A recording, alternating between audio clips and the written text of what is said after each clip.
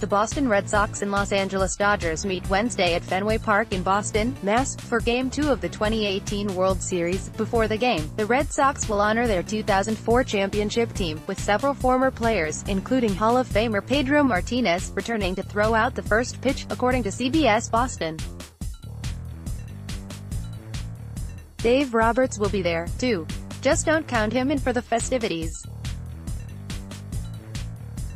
That's because the former Red Sox outfielder is now the Dodgers manager and will have more important things to worry about, like how to bounce back from the 8-4 loss in Game 1. Per the New York Post, "I got wind of the ceremony today and I don't plan on partaking," Roberts said Tuesday.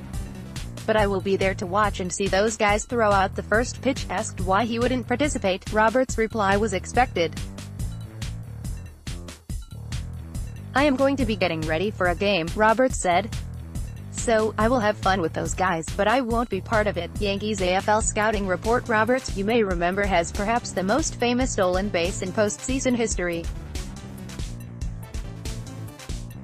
He entered Game 4 of the 2004 ALCS between the Yankees and Red Sox as a pinch runner in the 9th inning, following a walk to Kevin Miller.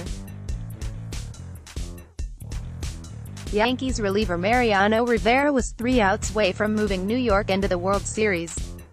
But Roberts' stolen second, scored on a Bill Miller base hit, and the rest is history, with the Red Sox winning Game 4, and completing an unprecedented comeback to reach the World Series. 2004 ALCS GM4, Roberts sets up, scores tying run. The Red Sox swept the Cardinals to win their first title in 86 years.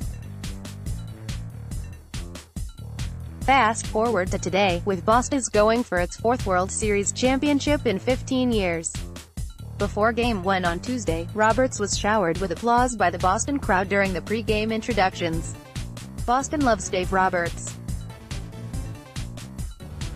Follow him on Twitter at Rosenstein73. Find NJ.com on Facebook.